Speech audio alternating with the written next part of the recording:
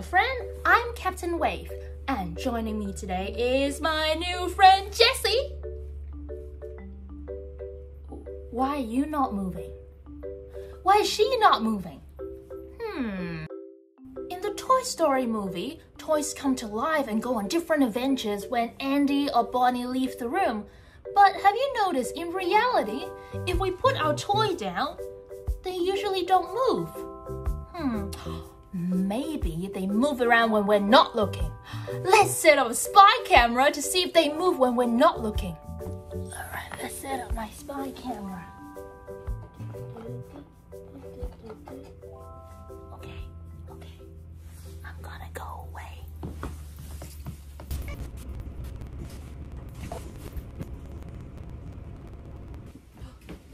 Did she move? Okay, let me watch this video. She didn't. But why? Hey, Captain Wave! Yes, Space Computer. A very smart person from Earth named Isaac said it's because of science. He calls it Newton's first law of motion. Newton? I thought his name was Isaac. Who's Newton? Oh, Newton's is his last name. His full name is Isaac Newton. So, what is this Newton's first law of motion?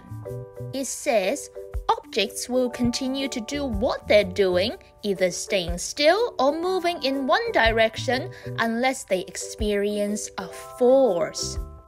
That is fascinating. I'm gonna see if it works with this toilet paper roll that I just found. Oh wow, when the toilet roll is standing and nothing is touching it, then it would remain standing still because there's no force touching it. Wow. And I wonder, and when I pick it up, I apply force so it moves. And now, no one's touching it and it is staying still because there's no force. But if I apply my force, then it will roll off. That is awesome.